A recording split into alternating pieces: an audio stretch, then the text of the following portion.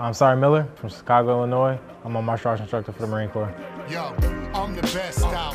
After rest out, poke my chest out, they X out, Edo feel left out. Give about your mentions and intentions. About time I brought attention to the fact. I've been in MAI, it's gonna be 2 years this upcoming May.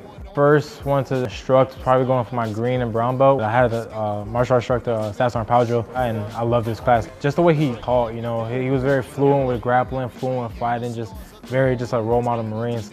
I get this question a lot, you know, why do I run a MCMAP class? It's not for me, it's for the Marines. I always put Marines before myself. You know, I wake up in the morning, 05, I don't care. You know, I barely sleep nowadays, but I just like to get up, even though my body, I be hurting. But you know, I just get up, put a smile on my face, because I'm going to MCMAP. You know, that's my happy time, just being happy, giving back. Some Marines never fought before. They've never been in a real life fight. So, you know, this can save a Marine's life, you just never know.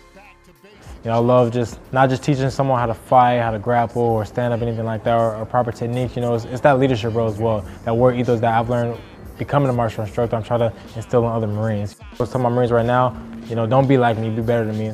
A good leader wants you to be better than them in every aspect that you want. Probably favorite part instructing is it's a lot, you know, from just fighting everybody to seeing someone earn their belt. You know, earning their belt is earning that pride, having that sense of like, that's something that nobody can take away from you. That's something like you earn your rank, that's something that nobody can take away from you.